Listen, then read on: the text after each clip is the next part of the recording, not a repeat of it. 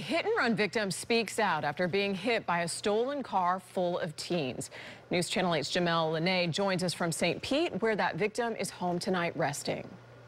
Nursing a bruised shoulder and fractured arm, Toby Anderson says he's lucky to be alive.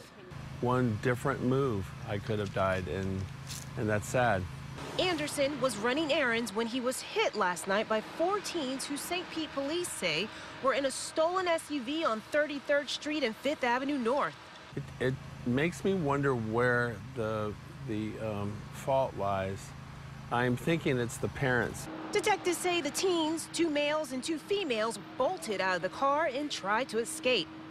Luckily, construction workers nearby detained 3 of the juveniles until police arrived. Investigators are still looking for a 4th.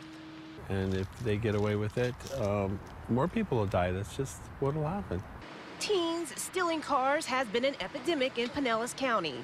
Last year, 3 teenage girls drowned after they drove a stolen car into a pond while trying to get away from deputies. This past August, 3 teenage boys died in a fiery crash while speeding in a stolen vehicle in Palm Harbor.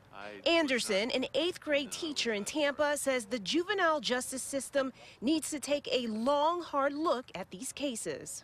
If they've done it before and they can't see the wrong in it, they've got to do some stiff time, I would say.